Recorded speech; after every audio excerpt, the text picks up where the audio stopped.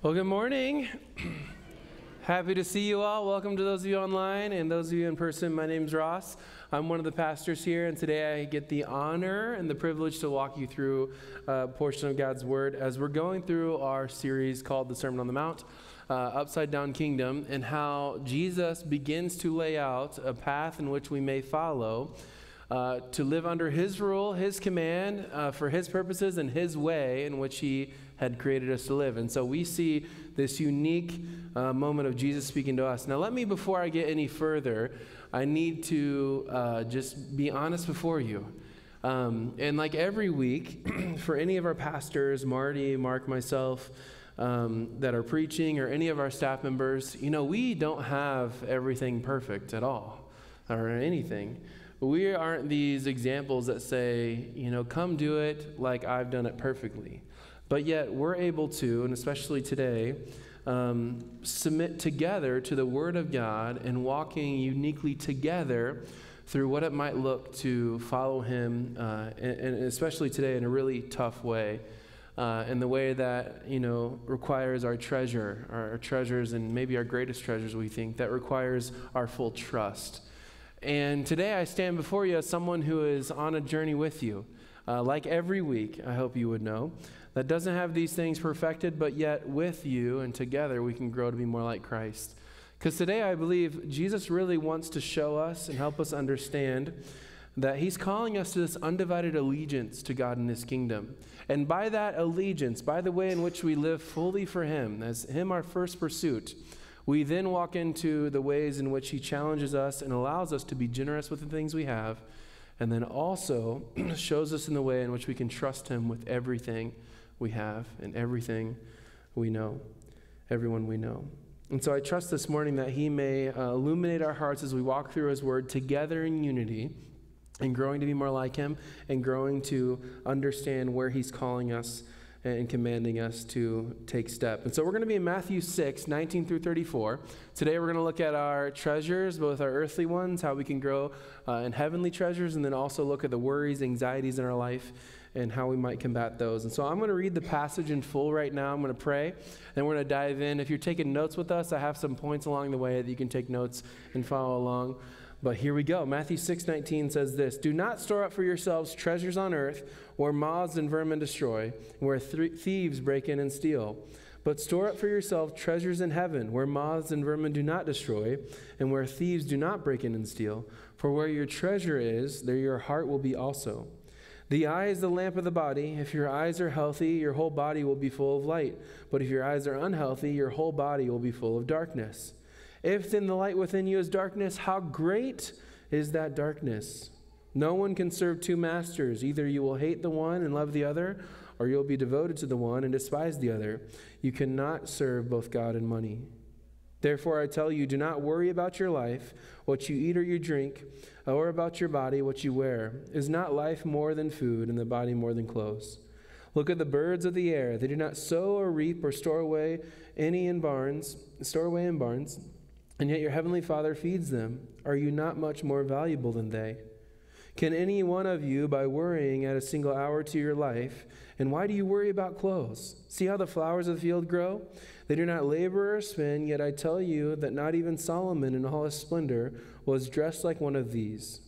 If that is how God clothes the grass of the field, which is here today and tomorrow thrown into the fire, will He not much more clothe you, you of little faith? So do not worry, saying, what shall we eat, or what shall we drink, or what shall we wear? For the pagans run after all those things, and your heavenly Father knows that you need them. But seek first His kingdom and His righteousness, and all these things will be given to you as well. Therefore do not worry about tomorrow, for tomorrow will worry about itself. Each day has enough trouble of its own." Let's pray. Father, thank you for the moment we get to step in and walk through your word. And I pray that by the power of your Holy Spirit, God, that is within us, among us here, present with us here, God, that you would convict us, show us the way in which it looks to live righteously for you, and to take steps with you to grow in relationship, to grow in the way we walk here on earth. God, I pray that you would give us a divine appointment just with you as we walk through your word. And I thank you that you will, and that you'll speak to us. In Jesus' name, amen. In 1995, a group of friends, and they're some really cool friends, they went on this journey, and they've been going on journeys from 95 to probably now or a little later, I don't really know. But throughout these group of friends have these crazy ups and downs and trials and hardships, and you can only imagine the things that they would go through throughout their entire lifespan. And in this process, there's these moments where these trials and hardships really try to separate them. They misunderstand each other. They're growing to know each other a little better each and every step of the way. And so in these hardships, we find that they have this renowned, really powerful loyalty and undivided just commitment to one another. Through any of these hardships, they're just unbreakable. And as Woody and Buzz and all these people, they just come together and they really break stride in the way that they care for one another, and they're with each other, and they're undividedly allegiant to what is their friendship and the way in which they can walk through life. Now, these are the characters of Toy Story, and there's many more that I didn't choose to memorize for this morning. But all in all, this is a movie you can watch, Toy Story, all those movies, and they're these toys that become awake whenever Andy, the owner, is gone. And thankfully that doesn't happen in our world. In reality, thankfully it's just created by our minds to think, what if toys spoke? What if they lived a life? What if they went on journeys and adventures?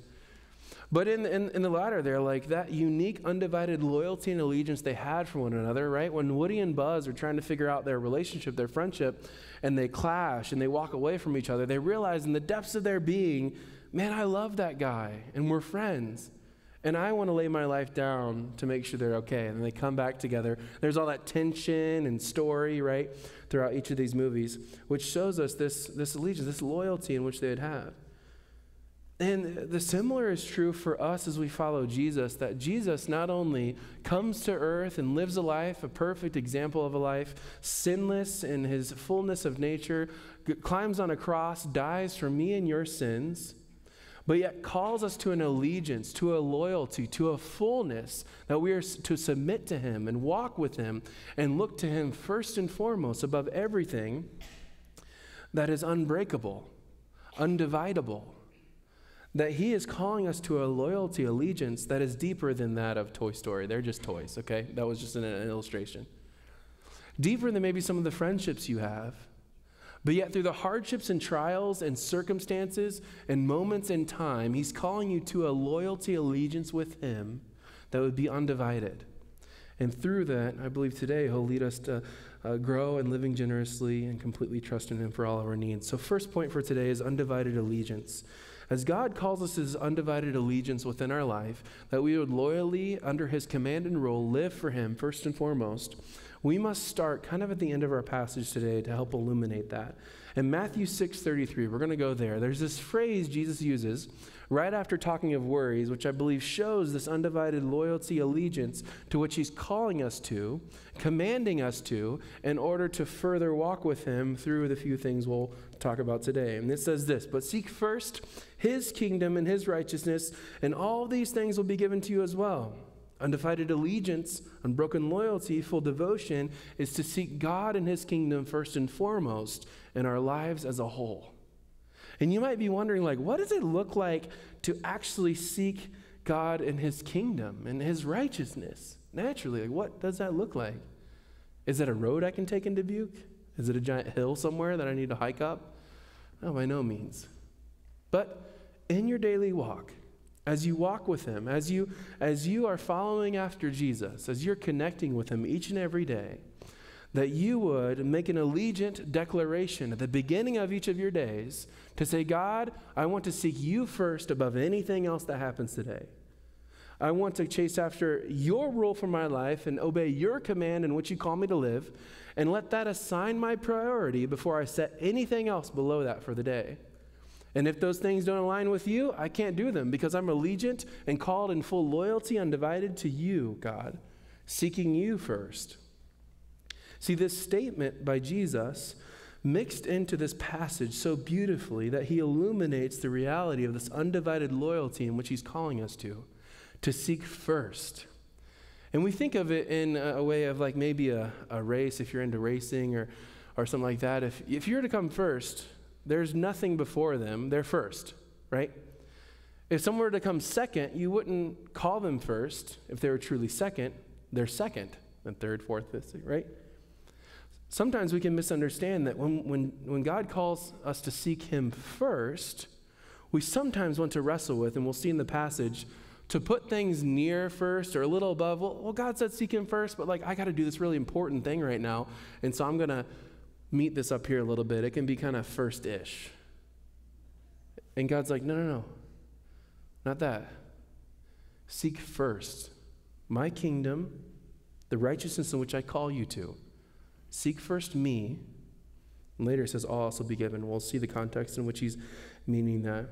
And I think naturally, just last week as we walked through the disciplines with Pastor Mark, and we see this Lord's Prayer, and it begins, right? Your kingdom come, your will be done on earth as it is in heaven. And if we think about it and say it quickly, it can't resonate the reality of what it's saying.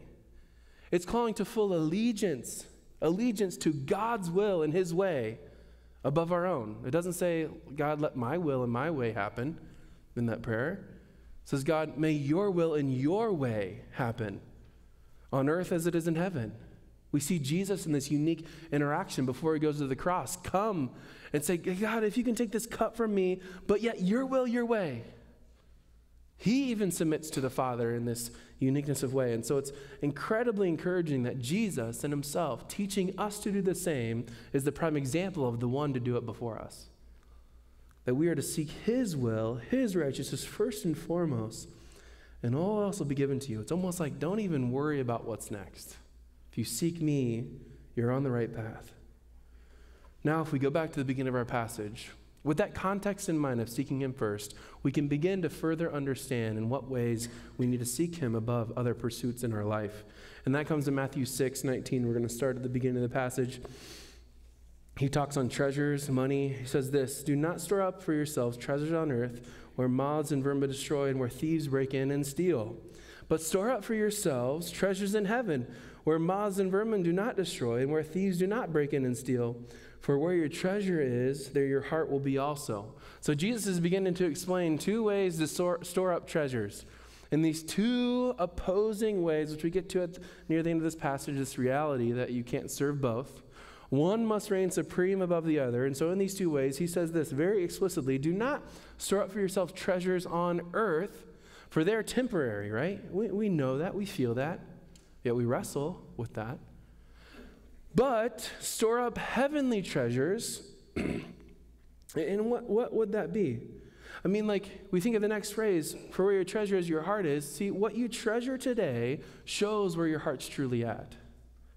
And in this reality of him encouraging us to store up heavenly treasures, we must identify some of what those are. And maybe we need to take just a moment and look at a parable specifically on what that could look like and how those riches in which we seek after for God would come to fruition. So it says here in Luke 12, this is a parable, so it's an earthly story with a heavenly meaning that Jesus brings to illuminate to us this idea. It says this in Luke 12, and he told this parable, the ground of a certain rich man yielded an abundant harvest. He thought to himself, what should I do? I have no place to store my crops. Then he says, this is what I'll do. I'll tear down my barns and build bigger ones, and there I will store my surplus of grain. This is Luke 12, verse 19 now. He says this, and I'll say to myself, you have plenty of grain laid up for many years. Take life easy, eat, drink, and be merry. Verse 20, but God said to him, you fool, this very night your life will be demanded from you. Then who will get what you have prepared for yourself? This is how it will be with whoever stores up things for themselves, but is not rich towards God. So in this parable, Jesus is in parallel explaining this way in which we store up things on earth and opposed to heaven. And in this reality, this guy, right, he yielded this great, abundant harvest. And his first thought isn't necessarily for God, isn't necessarily for what he can do with it to bless others, but his first thought is what? I must build bigger barns, right? To store up all this grain. And then the scriptures literally says, and he sits back and says to himself, you have plenty. Just eat, drink, and be merry. I'm good. And have you ever found yourself talking to yourself like that? Do you ever talk to yourself in that way? You know, I'm picturing this guy in his big barn with all his grain, whatever that looks like, you know. Or maybe before that, he's just sitting in his like rocking chair or whatever they used to sit in. And they're just like, man, you have much. You should just drink, eat, and be merry, right? It's easy to look past that, but we do talk to ourselves in that way. Maybe not vocally out loud, but you know, you can catch me when Noelle and the kids, my wife, and our 3 kids are maybe out on a walk that I was doing something I couldn't go or chose not to go for some reason. And they leave and I'm like, man, I'm going to eat my favorite snack that my kids can't steal. I'm going to sit in my favorite chair that they're not going to climb on me. I'm going to watch my favorite sports team that they cannot interrupt, right? Like we talk like that almost out loud sometimes. I mean, like I'll confess I would do that. Like they're out the door and thank you, Noelle, for doing that from time to time. Not crazy often, but maybe more often. No, just kidding. I'm sorry. As I said that, I was like, not crazy often. Am I applying to do it more often? No, sorry. Honey, I'm not saying that. But anyways, I can almost say it out loud. Like, man, Ross, you got a minute. This is going to be cool. Let's do our thing, right?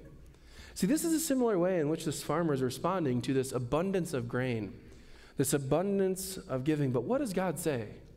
In this way, he's practicing to store all these things up, to store what we call these temporary possessions.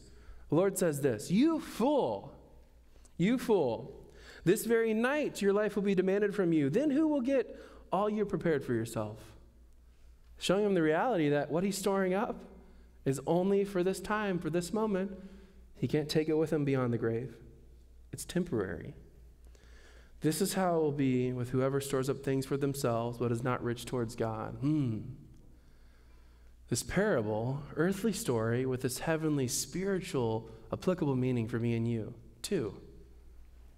In the way in which we live and store up things in our lives, if we're only considering ourselves, and God's not our first priority, he's not there. We haven't considered that or chosen that. We've yet put him to 2nd, 3rd, 4th, maybe even 5th, 10th, maybe not even on the list yet. You should be concerned. And yet, we walk to fulfill ourselves. You fool. John Piper says this really uniquely, this illustration to helping us understand what rich towards God means in this passage. He's saying being rich towards God does not mean to enrich God. Simply put, he's not saying, you should give me all your money. I mean, yes, sure, we need to give money to God. Let it be something that blesses his church, his people, all of that. But God doesn't need our riches. He doesn't need our money in the way that we think. Like, God's not sitting there and being like, hey, I really need you to give me $5 so I can do this other thing. He's like, no, I'm God. I can do anything and whatever I find pleasing and for my will. But when it looks to not enrich God, but to be rich towards God, is to count God as your riches. Count your relationship with God as your riches. And if you're looking for where to be rich, focus on God. Fully on him, first and foremost. So laying up your treasures in heaven is maximizing God as your treasure. And all else will flow from that as your treasure. So simply put, handle your money in a way that shows that God is your treasure, that he is the one you are treasuring, that he is the one in which is first on your to-do list of seeking, that he is the one who is in command of your riches, of your treasure, of what you have. And oftentimes our script is flipped, kind of like this farmer. We inherit so much. We have all these things, and we can be materialistic. Our culture begs for us to be that way. You get in your email, and I delete 20,000 emails at a time. Ever you just click delete? I'm like, these all emails, all they say is get more stuff. Buy more things. Okay, we own a house in Dubuque, and thank God for that. And through that process, other lenders say, do you want to buy another house? And I'm like, for what? I can't even afford, I can barely afford this house, They must know but maybe they don't. I don't know. All of that, do you want more? Do you want more? Do you want more? And yet we can soak all that in and take it all in like grain in our barns if we don't stop to think, is Jesus really, his kingdom, his way, his will, his rule, command, really the first in my life for me to do that? I think in the temporary things, quickly, of our kids' toys, and how if you think of how we may purchase a toy or gifted a toy for our kids, I'm not thinking for that thing to last forever. Like naturally with the way in which my kids are growing up, I'm thinking very temporarily of that toy. And it better be. We need to get those toys out of the house. Okay? I'm ready. You know, there's toys everywhere. I'm like, let's throw them all away. Let's just be toyless. I don't know. But in those toys, I'm thinking temporary because I'm only thinking they'll play with them until I don't really know. Is it like 10, 13, 12? Hopefully no more than that. I don't really know. Years old, right? And so I'm thinking very temporarily of this toy. And I'm like, one day it will go and it's going to be okay. So we're going to take care of it. We're not going to like destroy it on purpose. Not like that Toy Story evil kid, you know, that's destroying all the toys. Like, don't go to that toy land, you know, all that kind of thing. But we're going to take care of it. We're going to be all right. Maybe we give it off to someone else after. Let's do that. That'd be great. But I'm thinking temporary for our possession. And almost in that similar way, we need to begin to view our finances and our way in which we have our possessions on earth in the same way. We see this stark reality when some of our loved ones pass away. And we recognize that they are only inheriting a kingdom which doesn't take any of the possessions they have on earth.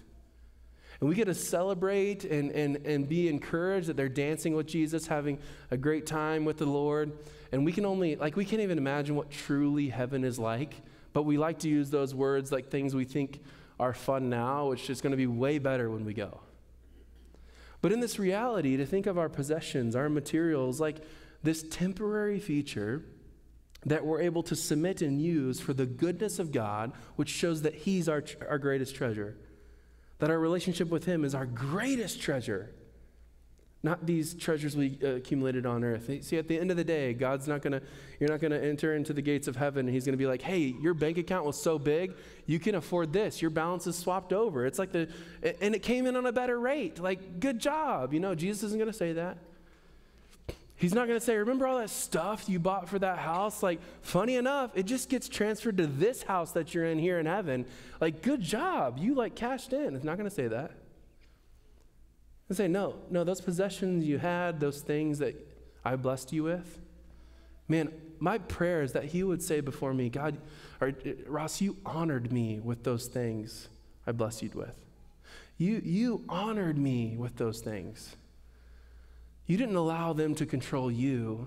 You, by being under my shepherding, by being under my rule, command, and way, you allowed them to be tools for me to use through you. And this is that idea of treasures in which, in reality, in our culture today, and in this United States we live in that is richer than many, we can wrestle with, struggle with, but yet Jesus calls us to live generously. Point number 2, if you're taking notes with us, is live generously. We see here in Matthew 6:22, this illustration that Jesus begins to walk us through, which is interesting if you read it. I'll read it to you right now. The eye is the lamp of the body. If your eyes are healthy, your whole body will be full of light. But if your eyes are unhealthy, your whole body will be full of darkness. If then the light within you is darkness, how great is that darkness? No one can serve two masters. Either you will hate the one and love the other, or you'll be devoted to the one and despise the other. You cannot serve both God and money. And I love how Jesus is so direct in his phrasing here. Like he's kind of helping explain what he's saying. You can't serve two masters. You can't serve this. He just comes out and says it. You can't serve God and money. They're counter to the approach of service and what they're asking you to do. You've got to serve one or the other. There's no shared servanthood in this way. On your list, right, we're thinking through that. Like, there's no, like, they're both first. It's like, you got to serve me first, or sadly, you're going to choose your money first. And funny enough, Jesus teaches on money way more than sex or many other things because he realizes how money can capture us and begin to command us and rule over us in the way in which we live. You can't serve both. And he uses this illustration of the light of the eye, and you think how an eye works, and as you're looking at me. And the reason you can see me is how your eyes taking in light to see things before you. So if this room went completely dark, which I was going to test that out, but we're not going to do it. If it went completely dark, you wouldn't be able to see. You would have a hard time. You would stumble through the room. But yet when it's bright or light, you're able to see me. You see what I'm doing, how I'm talking. You see your friends next to you, your family members, all that. In this illustration, what Jesus is pointing out, and it's smack dab in the middle of this money talk. And what he's really pointing out when it comes to the eye, it is also illustrated throughout Scripture. If we had time, we could dig into, but within this eye specifically, is if your eye is healthy, then you live generously. If your eye is healthy, you have generosity within your lifestyle and your way. You're then seeking him first and generously living with the things he's given you. But yeah, if your eye is unhealthy, if it's dark, and that darkness, he says, is so dark, fills the body dark, then you're living a life of greed. If your eye is healthy, it's this generosity, generous in the way we live. Unhealthy is greedy in the way we live. And I'm not even shocked that we see this light and dark complexion when it comes to our money, because we can't serve both equally. It's got to be one or the other, so light or dark. But yet, when it comes to greed and the idea that it's darkness, it's because naturally and most effectively, greed blinds us. Greed blinds us so severely. In my years of a student ministry, of even the last many months in the senior pastor role here at Hope Church, I have never, ever had someone come up to me. They come and share all these struggles we're having. I wrestle with pride, this, that, or the other. I need prayer for this, that. No one has ever come to me and said, listen, I'm struggling with greed, materialism. I'm struggling with that. Can you help me? And it's not like they got to come to me for help. I want them to go to Jesus for this help, but it's like no one's ever even hinted towards greed. Why? Because greed's blinding to us. It's hard for us to see it and to recognize it. And you know what a common symptom of greed is when you're asked the question, hey, do you wrestle with greed? And your instant reaction is no, no way, not me. Well, that's a clear symptom that there might be something there that you're wrestling with greed. Wrestling with storing of yourself, things, treasures on earth, and not living generously in the way God has asked you. When we're quick and our hearts begin to get tense and you have that lump in your neck and your throat and you're like, do I wrestle with greed? Lord, give me light to see if I do. Give me peace to know if I'm not. But oftentimes we may fall into understanding we do. We must be watchful in the way in which greed blinds us. And it blinds us in such a cultural, contextual way too. Because in our relationships outside of here, in the world today, greed is number one. You've got to get what you can get. You've got to take it all in. It's never enough. You've always got to have more. And we see greed even to the deepest extent of hurting others, of foregoing care for other people, of I'm maybe owner of a business, I'm going to just cut wages. The bottom man, whatever. They can get minimum wage, which is still like $7.50. Not livable, right? And greed says, I need to make my dollar for what my reward is in owning this business, and I don't really care what is below that. See, that's greed replicating itself and showing itself to harm others. Or maybe even in your neighborhood, in the way that you could care and shepherd others towards Christ around your neighborhood. But when money comes up, you're like, I don't know. I think I really bless them, but I got to own my stuff. I don't want to. Begins to harm those relationships when money's brought in. Greed can often blind us and must be watchful, for none of us can serve two masters. We can't serve both God and money. He must reign supreme, and he commands it to be. Seek him first, and below that, may you serve him with the way in which you treasure him with your money, treasure him with your possessions, treasure him with all you have. Point number 3, trusting God with everything.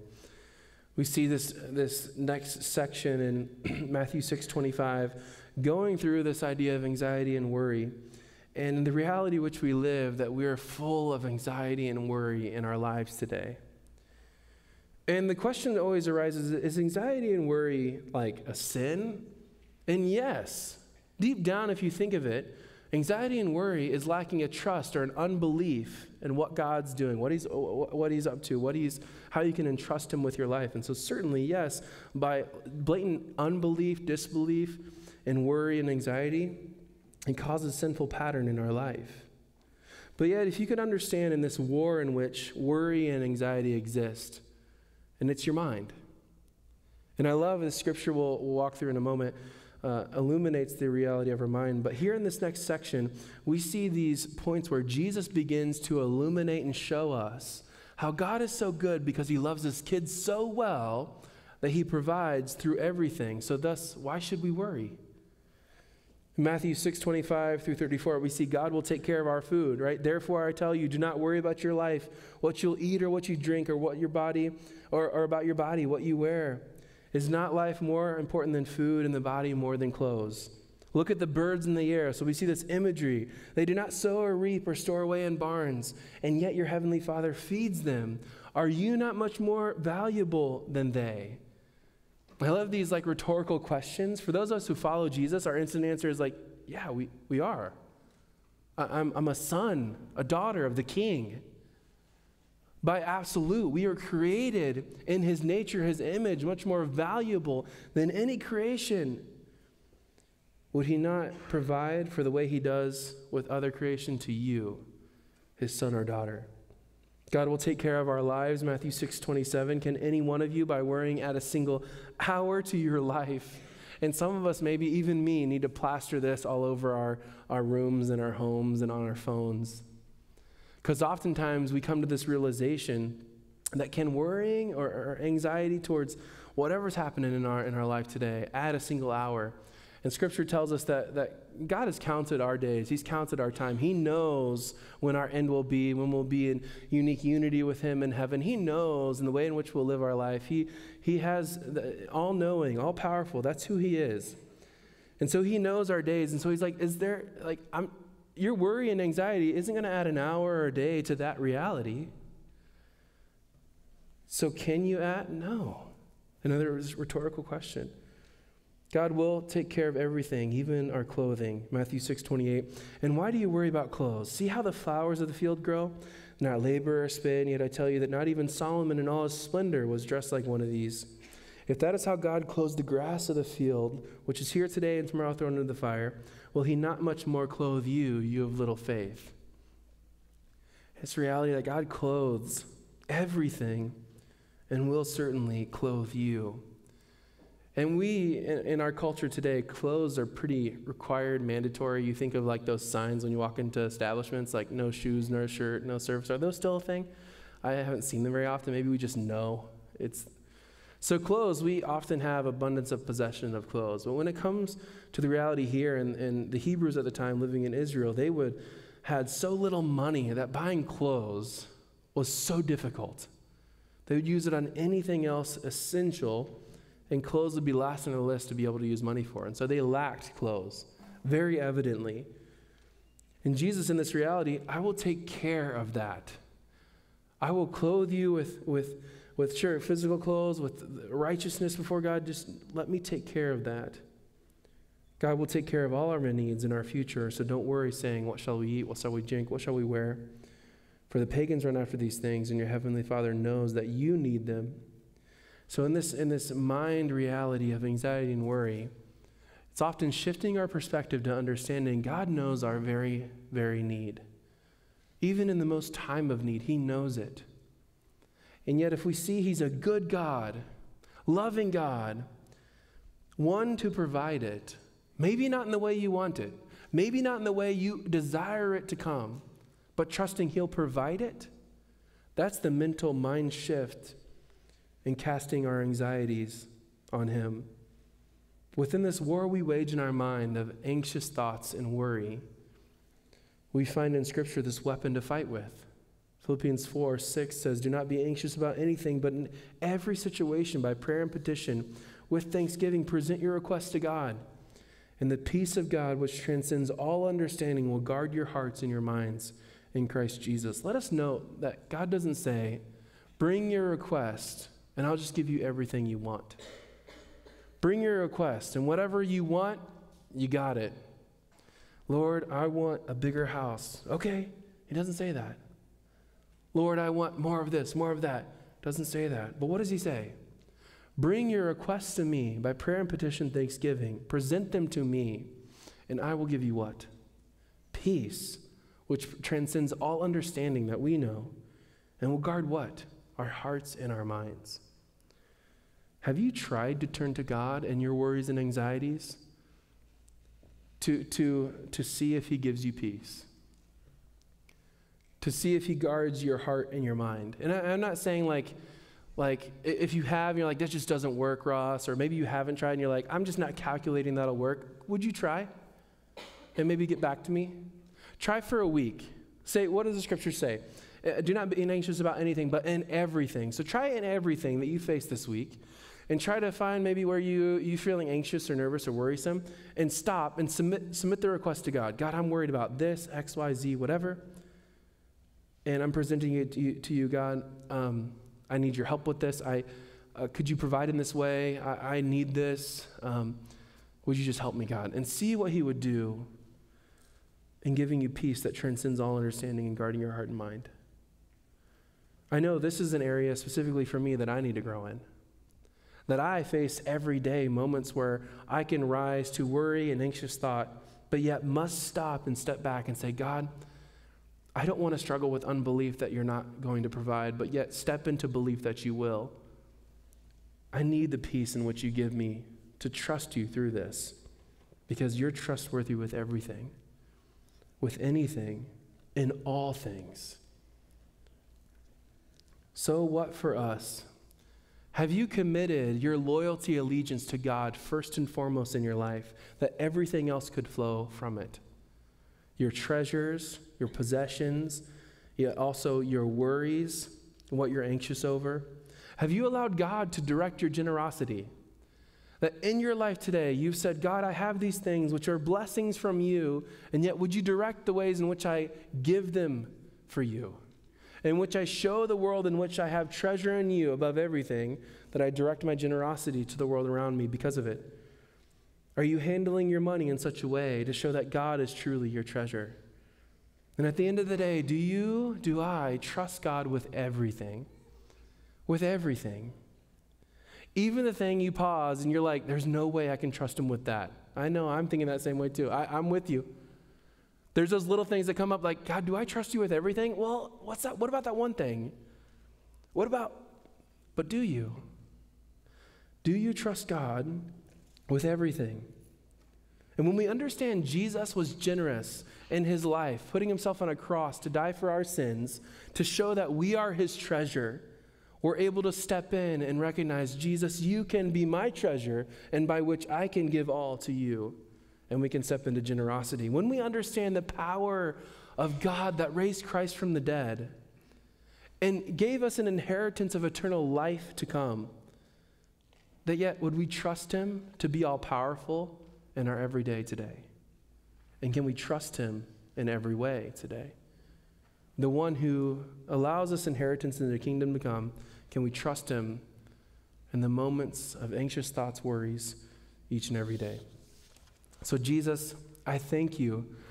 Father, I praise you for the ways in which you will teach and instruct us through your word. God, I ask that you would help us grow in a way in which it looks to be obediently, walking after you, seeking after you. May each day we connect with you uniquely in your word. God, I pray for my friends who wrestle with worry and anxiety, that they would take steps with you, God, to use the greatest battle sword in Scripture, to look to you and come to you with every little thing. And that the promise is true, that you will give us peace that surpasses understanding and guard our hearts and minds. God, would you help us step into that truth? And God, wherever it may be, would you call us to greater generosity, which comes from you? God, I know we live in a time where money can be tight, and the treasures we have, we feel we need to store up. But God, would you show us, like the man inheriting tons of grain, ways we need to step out and let go and let you direct our generosity, let you direct our possessions, because you, God, we seek you first. And we thank you for that ability to seek you first. God, we praise you and thank you again for this morning.